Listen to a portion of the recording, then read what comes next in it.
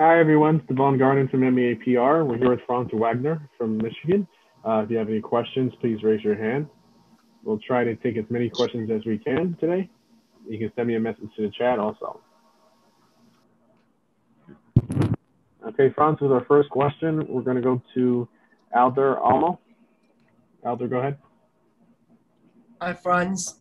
Thanks for doing this. I'm Alder from Empire Sports Media in New York.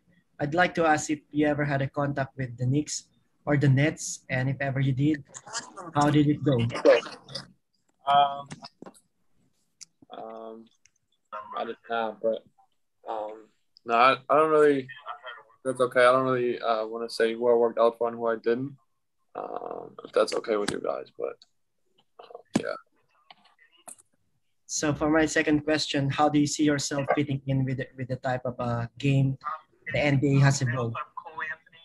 Honestly, I think I fit in pretty well. I think every team needs big wings that can move, that can shoot, make decisions with the ball, and play defense. And I think those are all things where I'm good at and things that are important for my game. So yeah, I think the game is getting more and more positionless. So um, I think I fit in very well with my versatility. Thank you so much and good luck. Thank you. Okay, next question. Let's go to Sean Coleman. Sean, go ahead. Hans, how are you today? Good. How are you? Doing well. Congratulations to this point and best of luck on Thursday to you. Thank you. As a two-way wing, especially when it comes to the ability to facilitate on offense as well as create turnovers on defense, that type of playmaking at your size really seems to be a calling card for you that is unique in this draft class. Do you think that's what separates you more than most? And do you think that will easily translate right from the start to the NBA? Yeah, I think like I just touched on, I think versatility is one of the most important things in the game, NBA game today. So yeah, I think I can shoot. I think I can dribble. I think I can play defense. I think I can defend really well in multiple positions. So I think that's going to fit in well. I think I know how to read the game too, and how to play within the system. So I think that'll help me fit in with whatever team I'm going to play at. But I also think that I have a lot of room to grow, and I think that combination of maturity in my game and being able to fit in right away, and also being able to improve a lot more, I think is what makes me unique in this draft. One other quick question. How unique and helpful has it been, of course, in your case, to have an older brother who's been through it and, be there to kind of been a mentor for you? How has that helped through the entire draft process? It's helped a lot. Obviously, he's very busy too, but no, I mean, even the last couple of 3 years, I've asked him a lot. Obviously, I've seen a lot when I visited him and stuff, and I mean, there's a lot of things you need to know and that are good to know before you get there. But I think the most important thing that nothing can really prepare you for the NBA lifestyle and the life and the business side around it too. So I'm excited to be able to experience it soon. Okay, before we take our next question, please mute your line unless you're called upon to ask a question. All right, next question. Let's go to Isaac Simpson. Hey, Franz, congratulations, first and foremost. But if kind of piggybacking off the last question, if you had to pinpoint one thing in your game that you'd like to continue to improve upon, what would that be? And there's a rumor around the draft community that you're now 6'11". Is that true? I think first part of the question, I think I'm going to improve a lot on creating my shot and creating for other people when I don't have an advantage yet. I think that's probably the most important thing for me going forward. And then also, I think showing that I can shoot the ball consistently. I was kind of up and down in college and I shot the ball really well for most part of the season, but just didn't for the first and the last couple of games. So I think consistency with my shot and then creating off the dribble, I think those things I can improve on. And I would say I'm almost 6'11", maybe not quite there yet, but I definitely grew a little bit this past year. Okay, next question. Let's go to Wes Goldberg Wes, go ahead. Hey there, thanks for doing this. Just wanted to know if you had any contact, if you had worked out for the Golden State Warriors yet. Like I said, I don't want to. It's kind of my strategy, I guess. I don't really give away too much. So sorry about that, but yeah. If you were to then just sort of project, given where you are, probably going to go in this draft, how do you think you would fit in with the Warriors? I'd fit in really well, I think. Obviously, they're going to have two great shooters next year again, and probably the best point guard in the game. So, I think what they need, I think my versatility can help that team a lot. I think being able to defend multiple positions and also shoot the three well, I think is what's going to help me stay on the floor or get on the court. And yeah, I think, like I said earlier, I think I can read the game well and, play a free game. That's what I would call it. And I think Golden State plays that very much and a lot. And, they just kind of move a lot off the ball and pass the ball a lot and move the ball a lot and move their body. So I think that requires, high IQ players and players that play the game well with each other. And I think I can do that really well. Okay, next question. Let's go to James Ham. Hey, Franz, how are you? Good. How are you, James? Good. We saw some photos of you working out with Harrison Barnes, and I'm just wondering how that went and what that relationship is. It was a great time. I learned a lot. We're working out in the same gym, so we played a little bit against each other, and I think for me it was just the coolest. It was really cool for me to see a guy like that who's been in the league for so long and still works so hard and be so diligent and disciplined about everything that he does. And I think I learned a lot in the couple of weeks that I spent with him, and it was definitely a lot of fun competing against him. Okay, next question. Let's go to Brian Bearfield.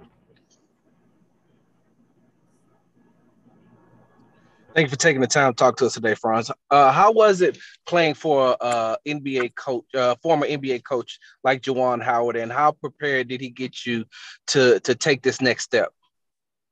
It was a great time. I think Juwan was a great resource and is still for me, and hopefully for a lot of other players at Michigan too.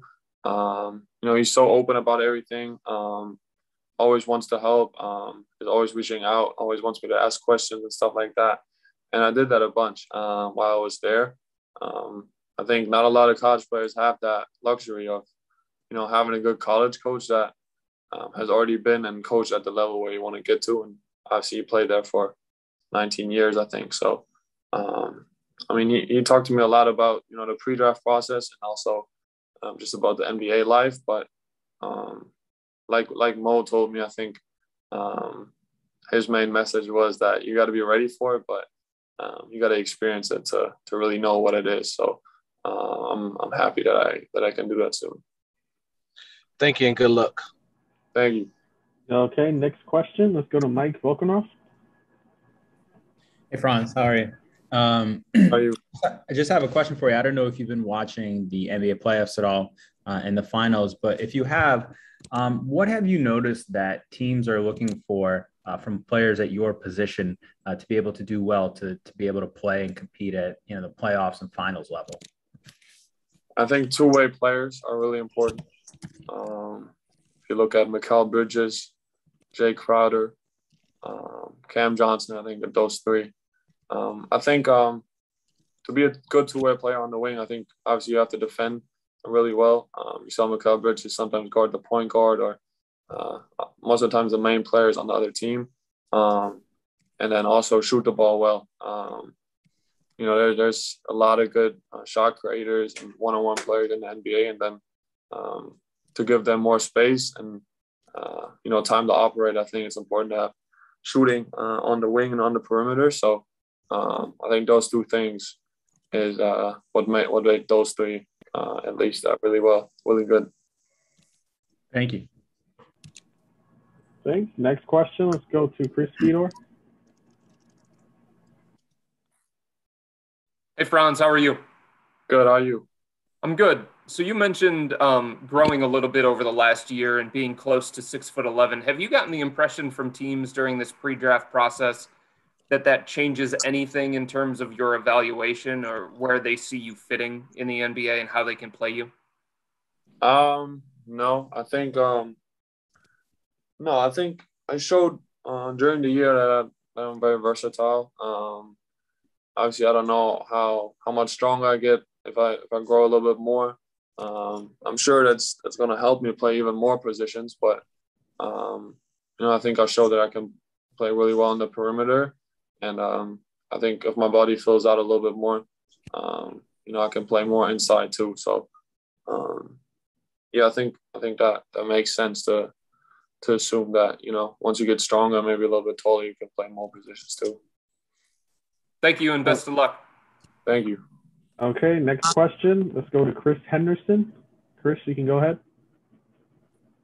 Hello, Franz, and congrats on everything for you now and going forward in your NBA career. So I'm not for sure if you got asked this, but being from Germany, Dirk Nowitzki, obviously, he sort of reigned supreme there. What was his influence to you? And then my follow-up question would be, you're going to be on NBA 2K. Can you talk about that? Dirk is like Michael Jordan for German kids. He made it really like seem possible to make it to the NBA, not just make it, but obviously be a Hall of Fame type player. So to see him win the championship, I still remember where I was at the time and stuff like that. Like obviously that was a huge deal for everybody, and I think he made basketball, in Germany a lot more important and relevant. And I think you can see that. I think there's a lot more German players that make it to the NBA and make it to top teams in the EuroLeague. And I'm sure you can give him some credit for that. And the second part was about 2K. What did you say about that?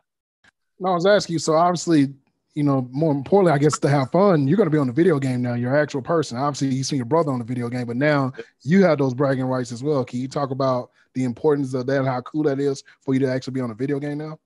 No, that's for sure dope. I mean, I think 2K11 was maybe the first game that I played. So,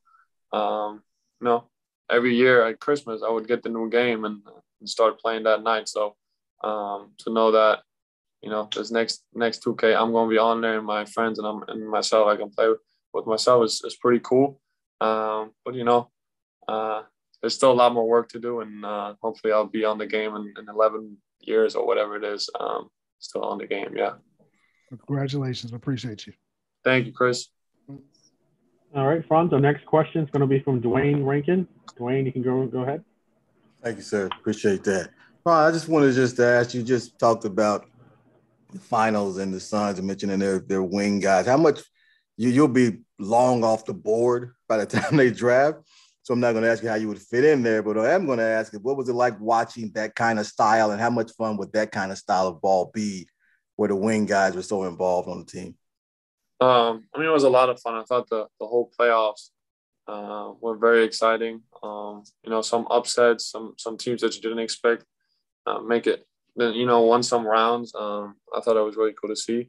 And I feel like that's every year the past couple of years that wings and long wings and versatile players are more important and get more important. I feel like by every year. So I'm lucky that I am one of those guys, and hopefully I can be in that position one day. But it's definitely a lot of fun to see that. Thank you, sir. Good luck in the draft. Thank you. All right, next questions go from Daniel Bell. Daniel, you can go ahead. Hi, Franz. How are you doing? Good. How are you? I'm good. Just wanted to know how the draft process has been for you. If you feel like it's any different than any other players, considering you had a coach that was in the NBA and you have a brother that's in the NBA, and then how much you're looking forward to the draft this week. The draft process was definitely unique. I think it's for everybody, it's a little different, but I thought I had a good experience. I thought, I improved throughout the whatever it was 2 months. And at the end of the day, the goal was to show teams who I am, and not just on the court, but also off the court, and show what I worked on before in May and April, basically. So that was my goal. I thought I did everything I could to put myself in the best position now for Thursday night. And obviously, I'm really excited for Thursday. It's going to be a hectic day, I'm sure, but hopefully I can have some friends here, some family here, and hopefully we can have a good night. Okay, next question. Let's go to Len World. Hey, Franz, Grüße aus Deutschland erstmal. Alles klar, that's good. Question will be in English, though. I asked your brother the same question during the All-Star weekend last year in Chicago. Quick and simple, if you could choose, would you rather play with Mo or against Mo? I would definitely rather play with him. I think he's a pain in the ass. Sorry about my playing against him is not fun, I think. He said the same thing, basically. He said you were too good, so he'd rather play with you. Thank you. Okay, next question is going to be from Sean Coleman. Hey, Franz, just wanted to also follow up. Obviously, Isaiah and other teammates such as that are going to be in this draft from Michigan. It seems like a few schools have a few players that are going to be in this draft. Juwan Howard really seems to be creating Michigan into a powerhouse. How does it feel to be a part of a draft class with two other teammates this year in the draft? Is it three other teammates? We have Mike, Shandy, and Isaiah. Is that right? Excuse me, three. I'm sorry. You're good. It feels great. I think there's something to be said, man. It's his second year now for Juwan, and I think we had a really good year this past year, and obviously he's doing a really good job recruiting too. No, man, I think you got to give him a lot of credit, man. I don't remember seeing this anywhere else before to turn a program or to keep a program going, I should say, in 2 years the way he did. Really impressive, and it's definitely cool to be a part of it for sure. Okay, our next question is going to be from Sed Dumitru. Hey, Franz, auch hier Grüße aus Deutschland. Question in English. You've already talked about the basketball side, but having a brother and a coach that have obviously a lot of NBA experience, what are some things that you foresee that might be different than anything that you've lived through so far from a perspective of off-the-court stuff, and how do you prepare yourself for all the, I guess, hoopla that comes with making it to the NBA this week? Two things. One, from now on, in college, people know you on campus and stuff, but, come Thursday night, life's going to change a little bit off the court. More people know you, and, you're more of a name, I guess. So that part you definitely got to get used to. There's, you got to be careful what you do off the court and know that everybody's kind of watching you. And then I think another thing is the business side of it. I think in college, kind of where you're going to be. You're kind of more in control. But in the NBA, anything can happen at any point. So I don't really know how to prepare for it. I guess the only thing I can do is to make sure I'm in a good spot mentally and have people that I can reach out to and ask for support. But other than that, I think you just kind of have to experience it and see how everything goes. Just to follow this up real quick, in German, in a few words, can you explain, wie viel besser bist du als dein Bruder und wie sehr freust du dich, gegen Moritz zu spielen? Und wo liegt vielleicht auch ein krasser Unterschied zwischen euren beiden Spielstilen? Ja, ich glaube, im 1 gegen 1 glaube ich natürlich, dass ich ihn schlage. Ich glaube, er würde was anderes sagen, aber so soll es ja sein. Ich glaube, dass wir ganz anders, also nicht ganz anders, aber schon, dass es schon große Unterschiede gibt. Ich glaube, am College war sehr, sehr viel mehr ein Scorer, würde ich sagen, ein Go-To-Guy. Ich glaube, das wollte ich so ein bisschen machen, aber ich glaube, ich habe es noch nicht so richtig hingekriegt, wie er es gemacht hat. Ich glaube, ich war mehr, weißt du, jemand, der alles so ein bisschen gemacht hat. Ich glaube, ich habe besser verteidigt als er am College auch. Und ich habe, glaube ich, das Spiel, glaube ich, in anderen Facetten ein bisschen beeinflusst. Ja, und ich würde mich riesig freuen, wenn wir irgendwann mal auf dem gleichen Court stehen, und hoffentlich passiert das nächstes Jahr. Yeah, it's going to happen. Thanks for your time and good luck, man. Alles Gute. Thank you. Danke. All right, with our final question for today, let's go to Jared Greenberg. Thanks, man. I guess kind of similar to that last question, the English question, I guess. In terms of getting yourself ready for 82 games, night in and night out, taking on the best competition in the world, what conversations have you had and what have you done physically to make sure you're ready for the grind that's about to come your way over the next 8 months? Yeah, I mean, obviously, I don't know exactly how it's going to be for me and how I'm going to experience it. But, you know, I think it's very important to be healthy, be strong because, like you said, the 82 game season is definitely a grind. It's definitely a lot different from college. So I think making sure that I'm healthy physically and mentally, and I think getting myself into the same mindset every night is going to be important. Also, I'm a guy that if I stay too focused on one thing the whole time, my mind kind of, you know, drifts off. So maybe finding something off the court that I can maybe focus in on when I have some time off to make sure that I'm ready for game night. I mean, how much love of the game does it take to get yourself ready physically for this?